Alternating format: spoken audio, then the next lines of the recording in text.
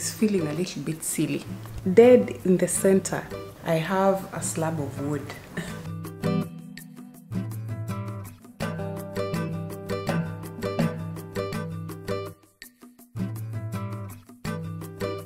See that color? Everywhere.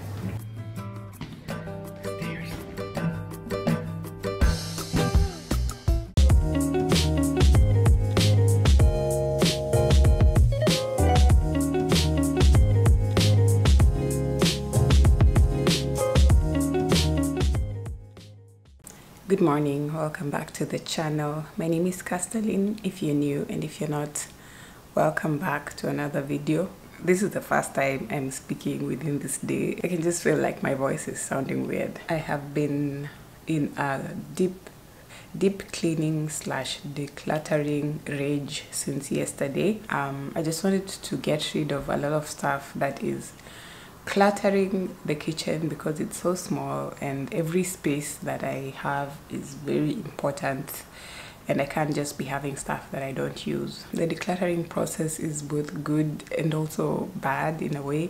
Like, once you get rid of stuff and you have the space and you can see like potential for new things and all that, it feels really nice. But the process of getting rid of the stuff, especially the what if I need it kind of, you know, mental gymnastics that you have to do, because you keep on thinking, what if I'm going to need that later? That makes the process really taxing.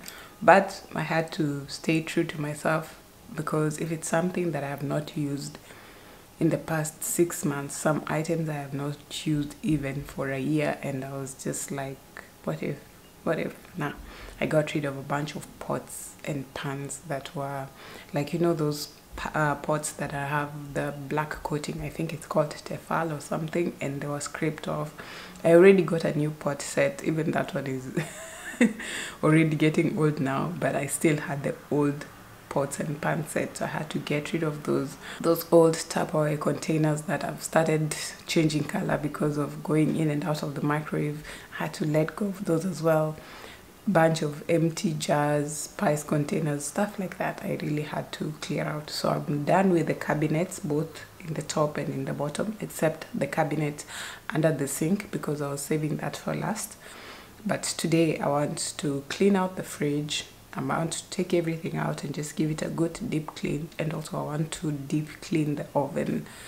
Elbow grease is going in today because also it's been a while. But yeah, I've been enjoying decluttering, even though letting go of stuff can be very difficult. And of course in life generally, if you want more, bigger and better, you have to create space for it. If you want bigger and better things, if you want more out of life, you have to create space for it. So I'm creating the space for the things that I desire.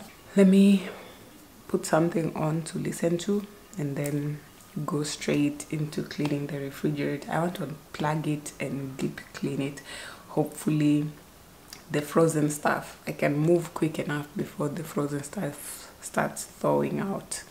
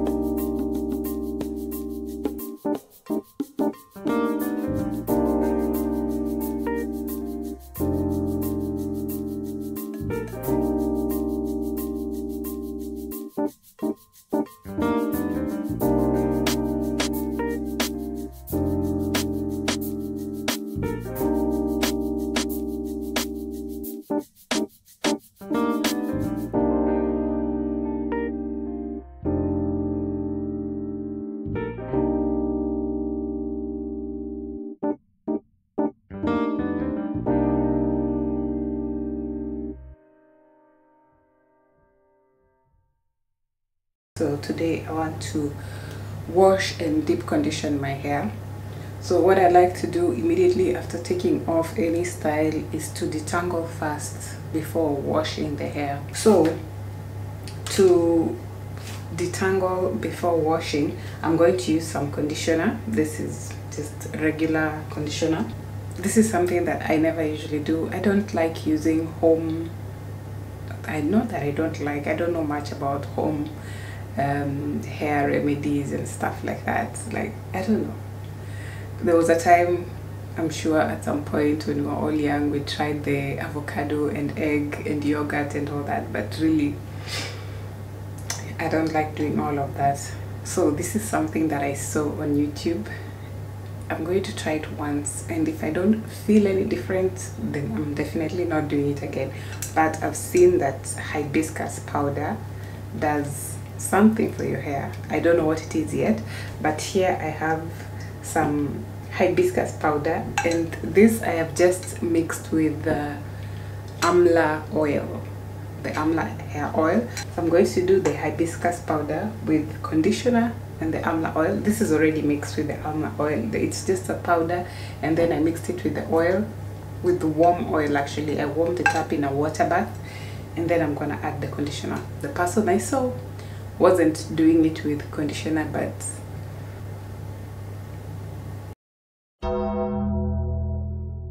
I'm going to do it with the conditioner, so we'll see if it does anything to improve my hair texture, because dryness and brittleness is something that I really have a problem with, and of course that inhibits my hair growth. My hair has been the same length, or maybe even shorter now, for the past 2 years. I'm just going to pump the conditioner straight in there.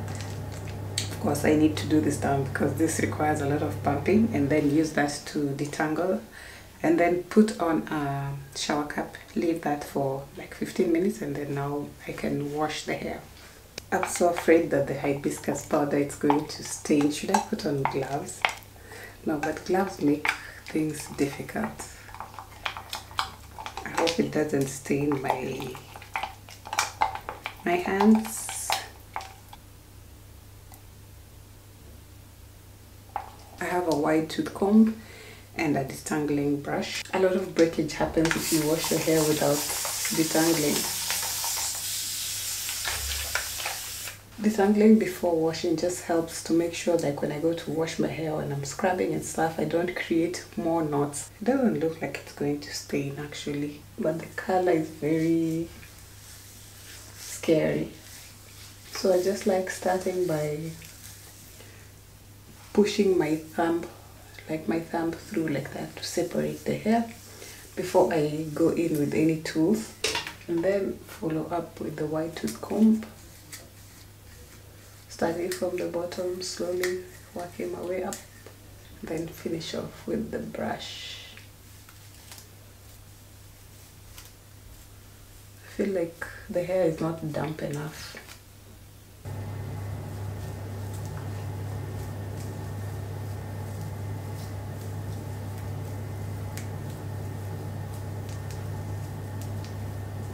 Looks like I'm dyeing my hair.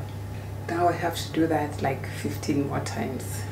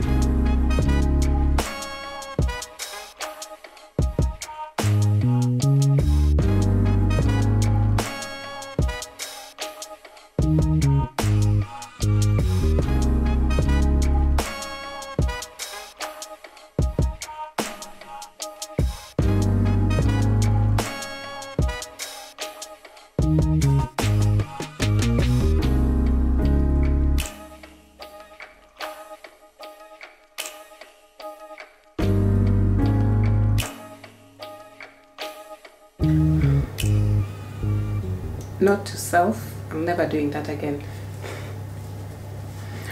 I'm not doing that again. See that color? Everywhere. I feel like I need to clean up a crime scene. Give me the product that is ready. It's already done. It's packaged and sealed, and I will use it. This home remedy stuff, which is funny considering how much I like doing DIY, except when it comes to this. This I don't get, because what is the levels, you know, like how much, even the instructions that I follow doesn't say how much of the hibiscus powder that you need. I don't know. Everything else I'm fine with DIYing, but when it comes to hair products and skincare products, just give me the bottle, give it to me done and ready and consumer certified, because this is not worth the trouble. It's, everything is red. Is it red? It's maroonish, but it looks like a crime scene. Anyway, I digress. Let me clean up and then wash my hair.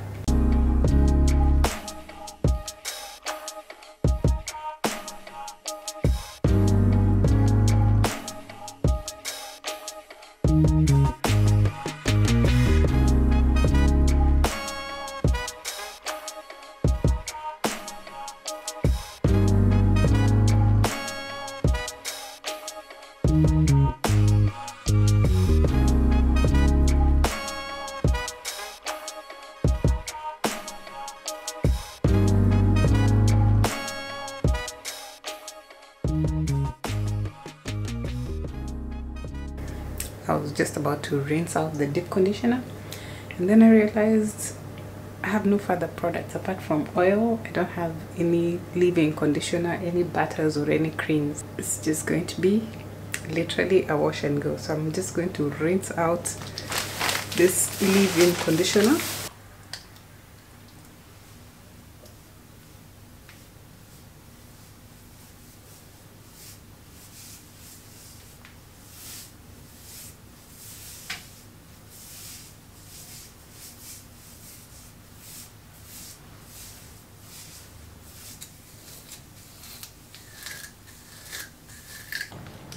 I can't explain what happened, but we ended up in twists that I'm about to diffuse. I did just regular twists, and I want to just dry them at least to like 70%, or if I can dry them all the way.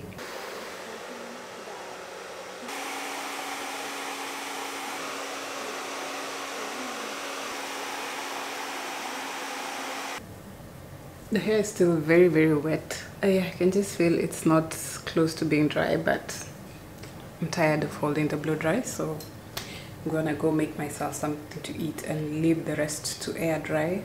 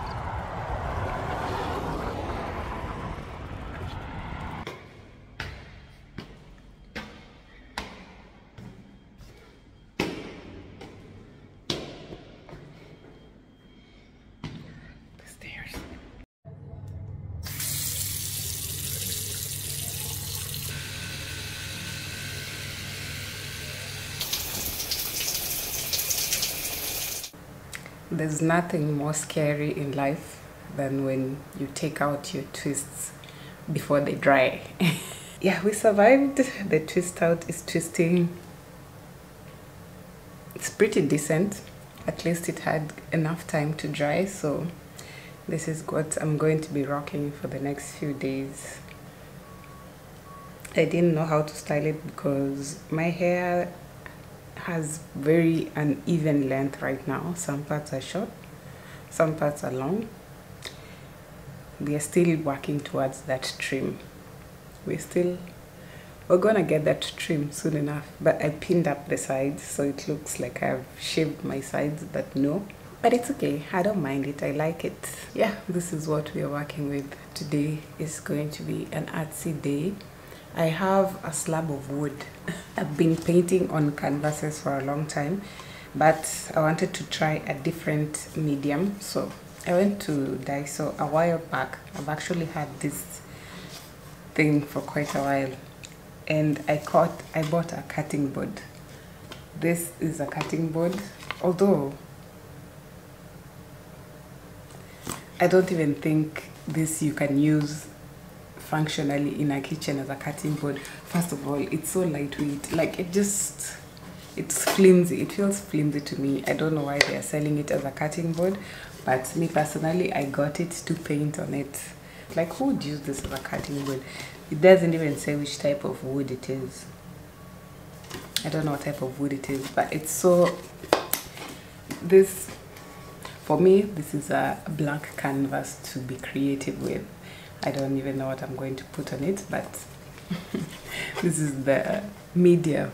This is the material. This is the material for today.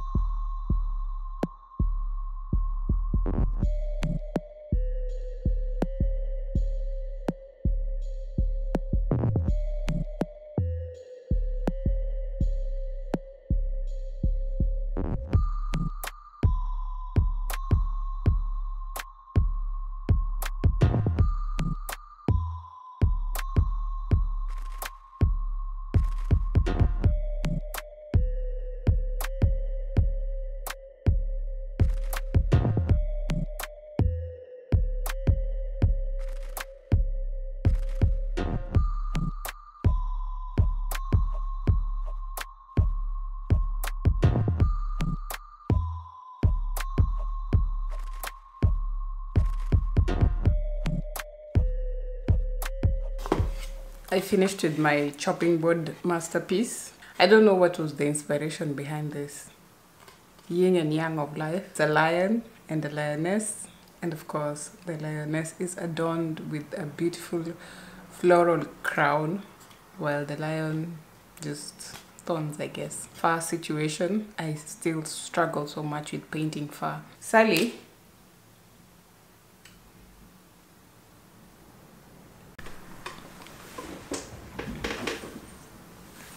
What's going on, man? He's feeling a little bit silly.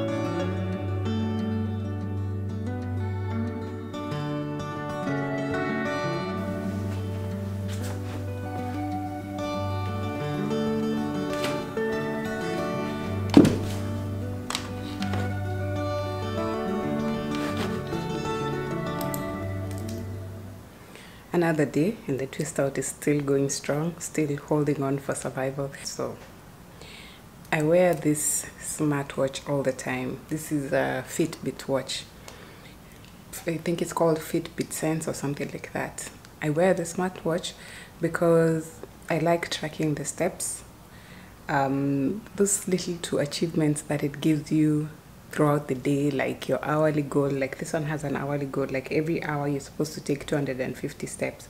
So every time, or if you haven't taken the steps, like you'll get a reminder, get up and move, stuff like that.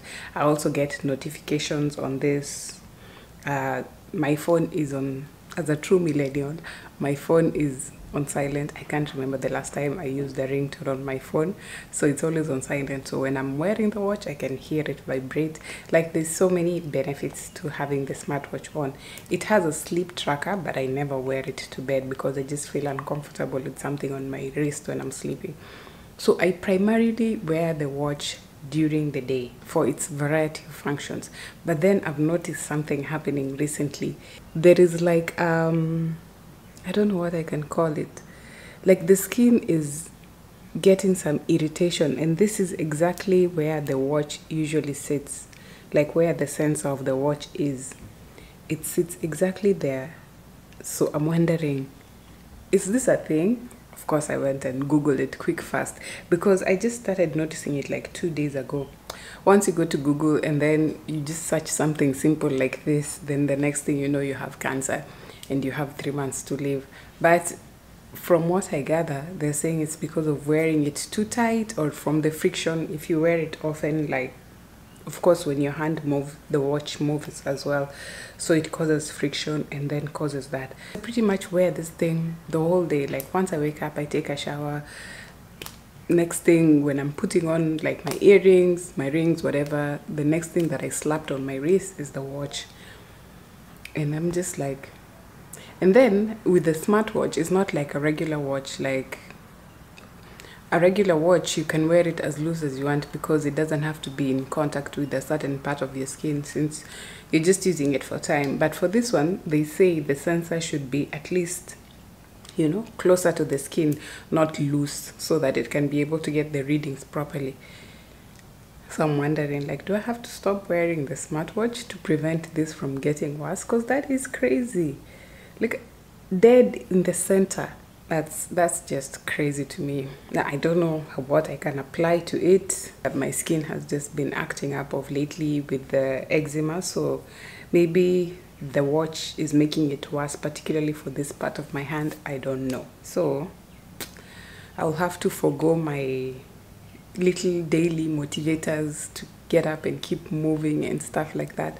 I think I will take a break from wearing the watch for like a week and then see if this thing will disappear. That's sad. I really like the small reminders. I don't know. It's become such a natural part of my accessories, my day, like. And then when I want to look for my phone, sometimes I put my phone down, I can't find it, I just use this to look for it. Just, there's so many conveniences to it that I don't want to give it up, but let me give it a week and see what happens. Can't track my steps anymore. That's sad.